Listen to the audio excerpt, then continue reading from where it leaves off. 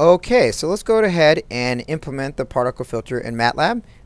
This is coming from the tutorials I just did with presenting the concepts in the first video, second video an example, and in the example we're looking at the Frequentisian ninja clan, and what they're doing is basically trying to catch this quail. They don't like quails. The quails they morbidly throw their eggs at the Frequentisian ninjas, so they're trying to chase down this quail. However, the quail is very agile and very smart, and so basically very magical. It uses this nonlinear way of running away and kind of has this like nonlinear measurement to it. And so it makes it very hard, and all these, like the students from the Frequentisian clan, definitely can't catch them. They use linear systems and they don't really know nonlinear. However, the master Frequentisian ninja, he's very good at nonlinear system, and so he knows a particle filter. And so we want to see how much, like, how much does he have to think, how much computation, how many particles does he need to implement in order to accurately chase the quail. So let's go ahead and implement that. This is based upon the equation stuff comes from Dan Simon's optimal state estimation. I basically kind of readapted it, made a lot of ways in which we could visualize some of the results, and a lot more commenting to see the bits and parts of the way these filters work. Okay, so here is what we're going to start off with. This just for document irrelevant. So we're going to define our initial state as X. Our noise covariance in the system, that is in the state update, as xn, the noise as r. This is the noise in the measurement. This is our duration of the chase. Let's just say it goes over for like 75 seconds or 75 iterations. And let's make it 100 particles just so we can visualize how this whole thing works. And what we're going to do is we're going to use Monte Carlo simulation to generate the very first data set, right? The very first set of particles. We're going to generate 100 particles that are normally distributed around, Gaussianly distributed around the starting value x, right? So that's what this is going to generate. And so that's what xp is going to be, this 100 particles that are randomly sampled from around this distribution.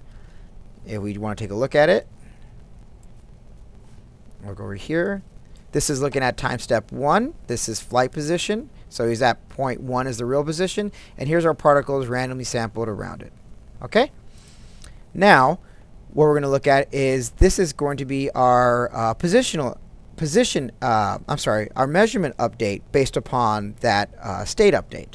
So we have our state, which was x, which was 0.1, and now we're going to update our measurement. So this is our initial measurement, and we're going to define our output vector for the actual state. This is our output vector for our actual measurement. This is our estimate from the particles, and this is going to be our output vector, so we could plot all these things at the end. So let's look at time point 1, and what we're going to do is we're going to update the state, right, based upon that equation. This is the actual state update. This is the actual measurement update based upon that state update. Now here's a particle filter step.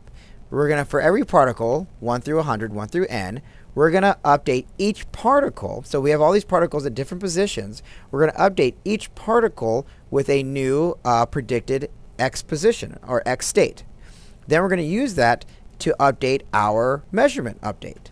We're going to use that measurement update in comparison to what we really measure, because again, we don't really know x, but we do get z, and we're going to say, okay, given that update, what is the probability of getting that z we just saw? And we're going to do that for every measurement update. And that's what this is going to give us here. Okay. Now, of course, we have to normalize this to form a probability distribution. We normalize that. And now we can look at some of the output real quick. So this is showing the observed value z's. This is basically our z update here. So we got our state update, and then we map it onto our measurement update. And then we get our weighted values, right, based upon that update. So of course we're going to expect that for our observations, this is where the true observation was. Each observation is going to have a weighting that's going to have this shape, this Gaussian-like shape around that particular point. Because remember, the probability, if this is the real point right here, for example, the probability of getting this value is really low. Whereas if this is the real point, the probability of getting this value is very high. We then take these new weights that we got for each update and remap them onto the state that generated that measurement update, which is over here. So it's not perfectly aligned to it. Sometimes it's going to be misshapen and weird because of the nonlinearities. And so this is what it's going to look like, and this is basically the updates of the weights onto the actual measurements, and here's the true measurement. So, you know, it's a little bit off, but not too far actually. It's pretty accurate. So this is weight magnitude, and this is the position. Okay. So we normalize it, we plot that. Now what we're going to do is we want to see, okay, so now what about that resampling? So let's go back and replot this. So here's the data we sampled, okay? And here's the weight mapping of all those points. So here's all the points we resampled. I'm sorry, here's all the points we sampled from the initial state transition for this initial update, right? And so, like we said, all these points may suck. Some of them may be good, some of them may be bad. And what our weight update allows us to do is kind of see which ones are good, which ones are bad. So while we had a lot over here and a lot over here, in fact, these ones were the ones that are better estimates given the data we got. So then what we're going to do is we're going to resample it. The way we're going to do that is, it's just a kind of general procedure, is that we have these new distributions. If we build the cumulative sum of that and then randomly sample from that, it's going to basically pick points more often that are these points and less the other points. That's just the nature of a way of getting sampling from a distribution along its probabilities. So we do that. Then we want to get some final metric, right? So we got these new selected out particles based upon the distribution using the cumulative sum. And then we take some value. In this case, the mean value would be interesting. We could also take maybe the variance of it as well if we wanted to see how confident we are in some sense. Get the mean of that. And so let's plot this after effect. So the red are the particles that we resampled. We resampled the same number of them. We just sampled these over many, many times. And then we get the mean value of that, and that's our green value. So it's not exactly accurate to this, because we actually didn't sample enough points from here, but it's pretty good, especially given this very complicated nonlinear system. So let's just iterate through this a couple times and take a look and see how it performs.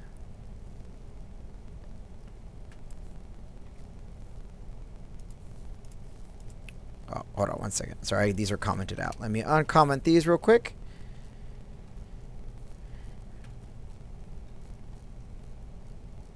And then we will then implement this.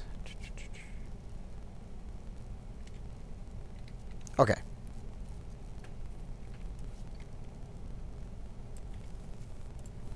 Okay, so here's one example again of the observation value, the plotting the weighting of it, and then it remapped onto the positional values.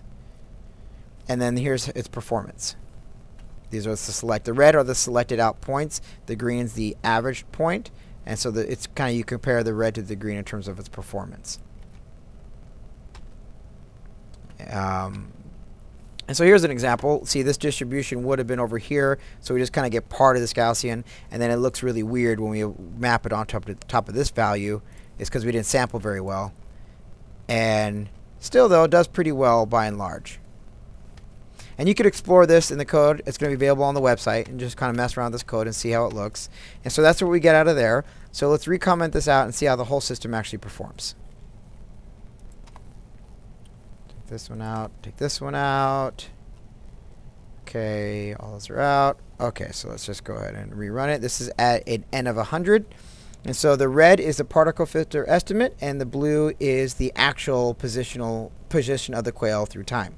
And so this ninja is doing pretty well, actually. He may catch the quail, and if he catches the quail, I feel like the Bayesian clan, or at least the Bayesian ninja himself, is gonna have issues with it.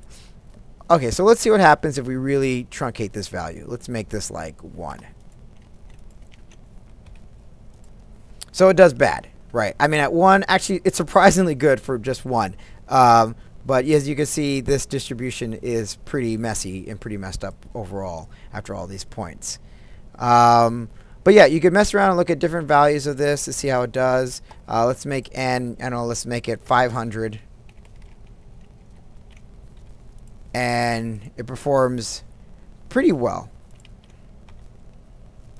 Yeah, it actually fits perfectly for a lot of the data points. And let's just do, let's make this like, instead let's make it 10.